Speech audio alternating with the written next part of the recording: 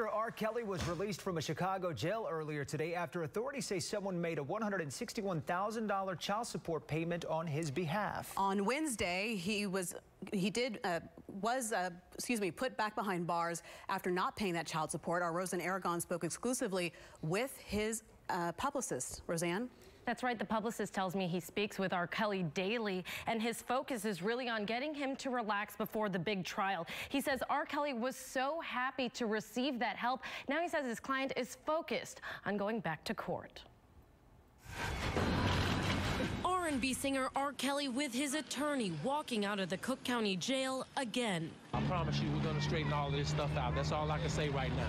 I promise you. Freedom after 3 nights in jail after allegations of unpaid child support, a remaining debt of $161,000 and change, which a judge ordered R. Kelly had to pay. It's open season on R. Kelly. But Cook County deputies say someone paid the money on Kelly's behalf. I love my fans. Thanks for sticking that with me. Speaking exclusively with KPRC is R. Kelly's publicist and crisis manager, Daryl Johnson, who's heard the money came from supporters. He has a lot of friends from all across Chicago, and people just raise money. They raised a lot of money. In February, an Illinois woman paid $100,000 to bail him out for 10 counts of criminal sexual abuse.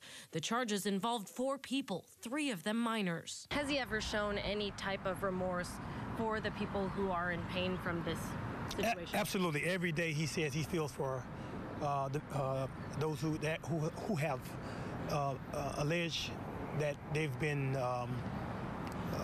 done wrong. You know, and he doesn't understand what's happening. This explosive interview with Gayle King went viral. I didn't do this stuff. This is not me. I'm fighting for my life. Y'all killing me with this. Oh, that's some things that we could have changed with the interview, absolutely. The emotions were high, but Miss Kelly's no emotional man. They wanted to hear from Miss Kelly. That's what the public said, and that's what happened. Miss Kelly spoke. He will be speaking a lot more. He says R. Kelly isn't backing down. I tried to twist and turn and, tell me what I don't know. And, every time I talk to him, the guy's saying he's innocent.